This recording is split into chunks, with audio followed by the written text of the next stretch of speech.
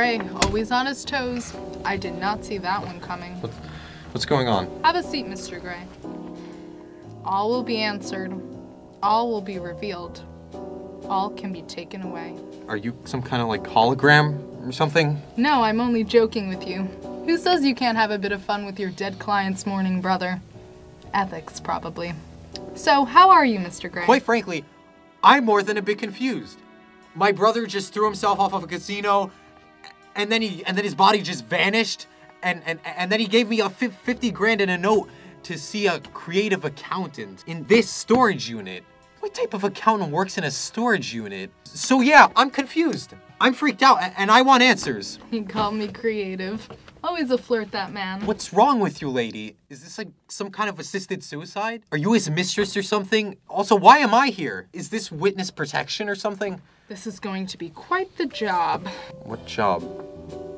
Look, I don't want to do with whatever illegal crap is going on here. I assure you, you will not get in trouble for anything we discuss or execute. Because it's not illegal? Right. I'm convinced. Perfect. Your father, as you know, was killed by a stray bullet in an Angolan takedown of enemy combatants. What you don't know is that that stray bullet wasn't a stray at all.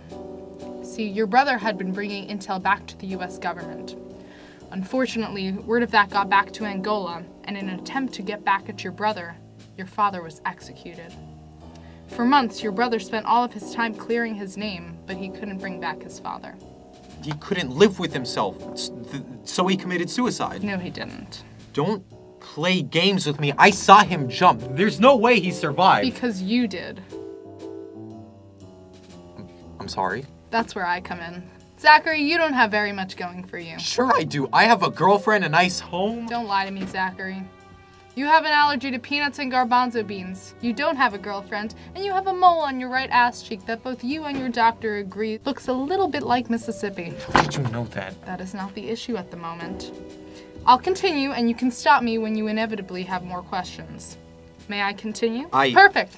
As I mentioned, you committed suicide. But I didn't. Jeremy Gray is a very thorough man. He is also a very important man.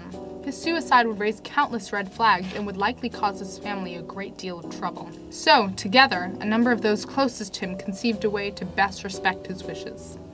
The first wish was to keep his brothers and his mother out of harm's way. His second wish was to die. So he is dead. See, that's where the trouble comes in. If he committed suicide, there would be a thorough government investigation into his life and from that his family. So he couldn't commit suicide. That's why there wasn't any blood. He had fat stacks of cash to pad his fall. Unfortunately, that was not the path he took. This brings me to his third wish.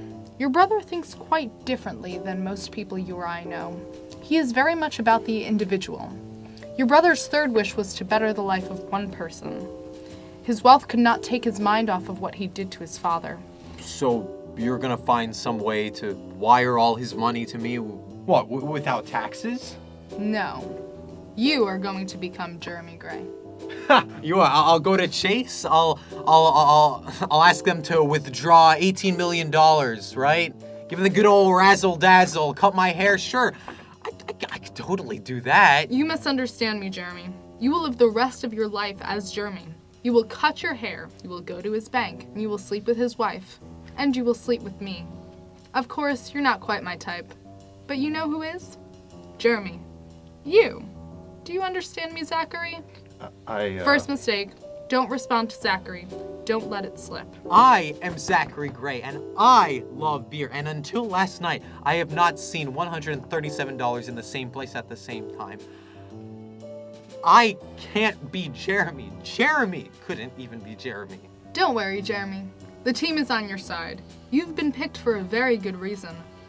All will be answered. All will be revealed. So, Jeremy? I guess I don't have that much of a choice. So where do we begin?